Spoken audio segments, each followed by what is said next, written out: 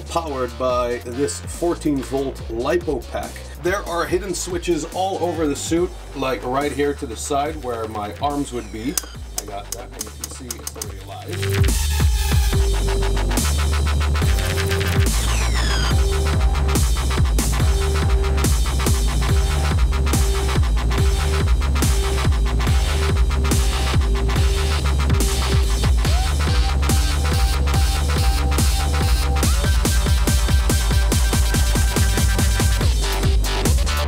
Took this one to a costumed rave party, and I actually took first place on this one, and that motivated me to build this one, and that's War Machine from Iron Man 2. This one I took to my first con, full suit of course. This is actually my first 3D printed helmet that I own, and this is the dream project Guyver 3 that I want to build one day.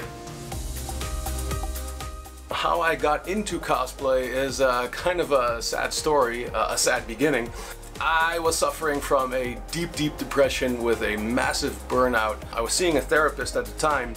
He found out that I always had a creative side, and I've always had a love for comics. So at one point he sent me home with homework for the day to find a way to combine my creative side and my love of all things comic book related and sci-fi, and see if I could combine the two. And I just started building.